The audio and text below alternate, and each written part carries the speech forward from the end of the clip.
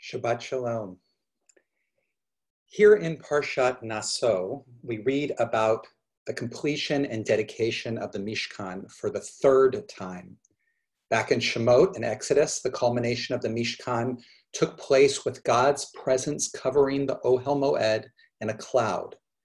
And then later in Vayikra, the book of Leviticus, the very same event is described with God's presence descending in fire on the altar. And now here in the book of Naso, the completion is described by the presence of the Nisi'im, the heads of tribes, and their presentation of gifts. Now, while the manifestation of God in the accounts of Shemot and Vayikra might be considered vertical, the cloud and the fire are transcendent expressions of the divine that penetrate into the earthly world. Here in the book of Numbers, in Bamidbar, the expression is horizontal, through people presenting gifts to God. And it's not just any people, it's the heads of the tribes, the representation of all the facets of Israel as they step forward from their assigned place, their machaneh, the camp, where the arrangement is perfectly balanced and intentional. Here, the holiness of the Mishkan is expressed through human relationships, through how individuals relate to each other and God, honoring the boundaries of others and themselves in the camp. In fact, later in the book, when we read the portion of Balaam the sorcerer sent to curse Israel, Rashi, our famous commentator, explains what prompted him to deliver the blessing Matovu instead of the curse. As Balaam the sorcerer looked over the mountain at the camp of the Israelites, he noticed that all the tents were arranged so that no person could look into each other's tent. The people of Israel lived and camped so close together, intimately connected, but deeply respectful of each other's boundaries. It was the integrity of their relationships that moved him to bless. Integrity in relationship is the knowledge and respect of what is one's own and what is another's. And this can range from owning one's own experience, perception, and emotions instead of projecting it onto others, to honoring the boundaries and purpose of our unique relationships with each person in our lives. It's the integrity of the divine vision of Israel's camp that is the context for the law and the story of the Sotah. Sotah means to go astray. And if a man suspects that his wife has committed adultery, then she can agree to be taken to the Kohen, priest, to go through the test of the bitter waters. The Kohen takes sanctified water in an earthen vessel, mixes in earth from the floor of the Mishkan, and inscribes the oath promising death if she's guilty on the scroll, and then dissolves it into the bitter waters. If the woman is guilty of adultery, she dies. If she's innocent, then she gives birth to a child. Now, there are a couple of aspects to this ritual that are worth taking note of. First, the woman who is suspected of adultery gets to choose whether she goes through the ritual. If she says no, then the husband can choose to divorce or do nothing. So the woman would only go through the ritual to prove her innocence.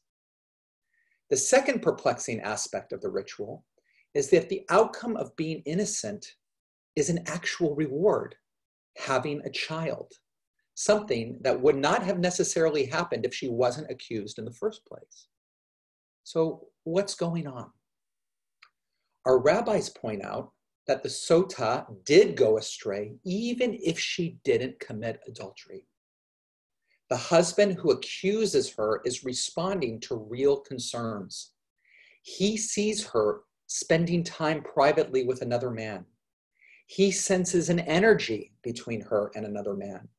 He is not just an insanely jealous spouse.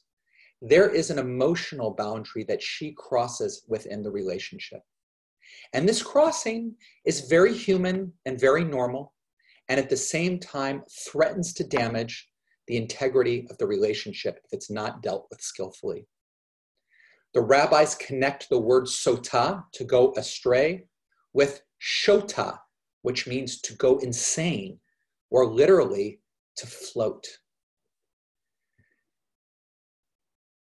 For many different reasons, each one of us in different ways may have moments of floating where we lose our rootedness in the reality of our relationships and instead escape into fantasy. And it's this lunacy that allows a man or woman to risk family, lifelong career, and reputation for a fling. It is this destructive behavior that actually defines the lunatic. In the case of the sotah, who proves herself innocent, she did go astray. She became entranced in moments of fantasy where subconsciously or consciously, she actually believed that a relationship with it or encounter with another man outside her husband would answer her problems, would make her whole.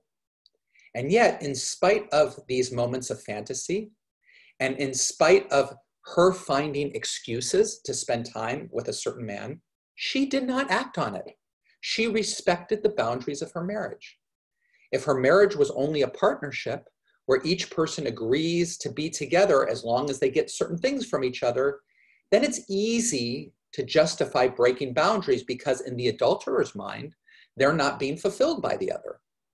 But if marriage is a relationship where each partner is conscious that their covenant with each other is about growing and deepening their sense of self and connection with each other and God, then to act on fantasy betrays the integrity of the relationship. And this is why the sotah, who is found innocent, is rewarded with a child. She was lost in fantasy, tempted, but ultimately honored the integrity of her marriage. And her choice to participate in the ritual, even though she opens herself to public embarrassment, shows her willingness to acknowledge the danger of the fantasy before it goes too far, to affirm the reality of her marriage covenant and its preciousness. The sotah ritual brings to our awareness to the fact that we may temporarily lose our sanity for moments, shota, that we may find ourselves adrift, floating. And that isn't a lack of integrity. That's just human.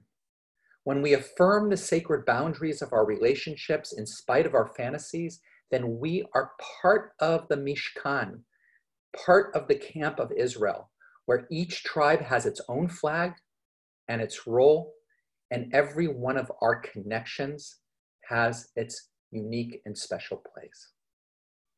So here are some questions for reflection or discussion. The rabbis thought that the sotah acted in the direction of her fantasy, but ultimately did not cross the boundary. Do you think this is wrong? Why or why not? And we have fantasies of all kinds. Are there any ways that fantasy can enhance our relationships or lead to other positive outcomes? And finally, do any of the boundaries that are present in your relationships, whatever they are, feel stifling? And what do you think that's about? Wish everybody a beautiful and peaceful Shabbat. Shabbat Shalom.